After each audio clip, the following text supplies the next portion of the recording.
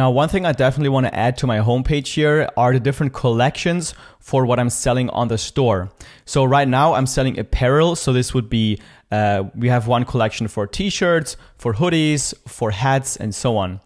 So what I would have to do is look for that specific section. On the right side, we have already a collection list. Now, let's say that wouldn't be here. All we had to do is click on add section here and then type in collection. And then we would add a collection list here. We just drag this here to the top below the slideshow. And then we have to add some collections. Now we don't already have any collections set up on our store. So this is what we're going to do now. So to set up our collections, we're going to first save our changes here at the top. Always make sure you save so you don't have to redo stuff. And then we're going to go back here, click on exit, and that will take us back to the Shopify dashboard. Then we're going to go to products here on the left side and now click on collections. Because right now we only have a couple of products on our store, but they are not really sorted into collections. So here under collections, we already have a default collection, which is the homepage. I'm going to actually delete this one. Just select it, more actions, delete collection, confirm. And then I'm going to add some more. So I'm going to click on create collection here. Then we have to give the collection a title. So let's start with t-shirts. T-shirts. Then you can also give it a description, not really necessary right now. And then we have the collection type. I'm deciding to add each product manually. So I'm going to choose manual here. And then we also have to add a cover image. Now you can also create a mock-up for your t-shirt collection, just some people wearing your t-shirt designs, which will then be displayed on the featured collections on your homepage. And what I've done is I've simply screenshotted one of my products here that I've added, and I've created this folder for it.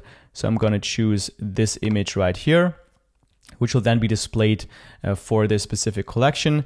Then I'm going to click on save, and I'm going to do the same thing for the other two collections, which are hats and hoodies.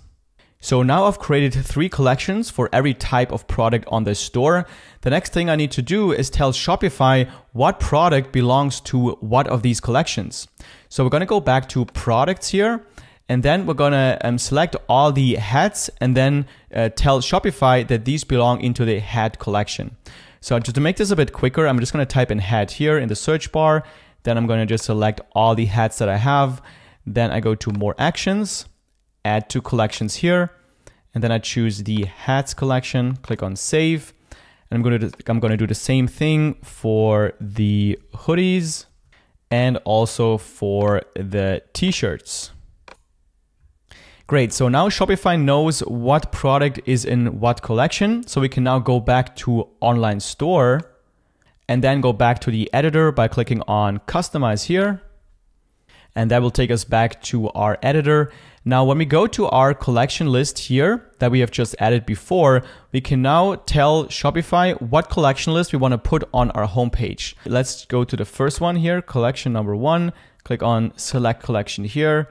Then let's choose t-shirts first, select. Then for the second one, we're going to choose hoodies, select. And then for the third one, we're going to choose the hats. Save.